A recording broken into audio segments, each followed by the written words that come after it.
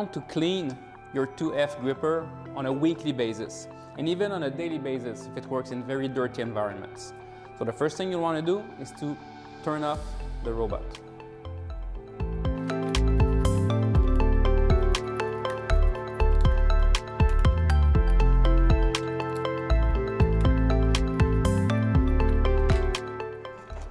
You'll want to clean it with a dry, clean towel.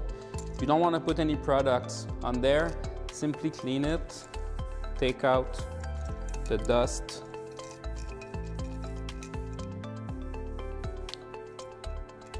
And again, I want to have a look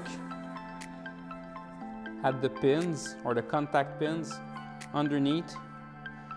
Make sure that everything is clean.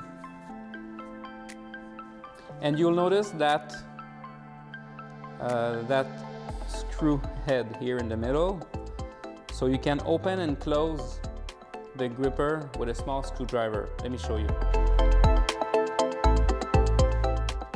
So this allows you to open it and close it and feel that there's no restriction and that it's able to move freely.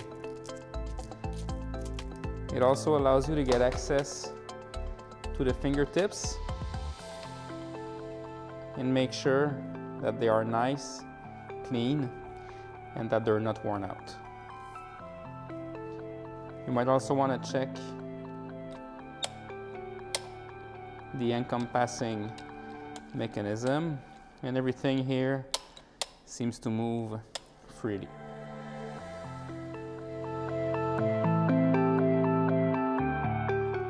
It is recommended to change the fingertips and the palm after 1 million cycles. And after 2 million cycles, it is recommended to send it back to Robotiq so we do a complete overhaul. So what we do is we basically take it apart and replace any wearable parts. So pins, bushings, and bearings, and then put it back together. So you end up with a like new gripper that was overhauled, good for another 2 million cycles.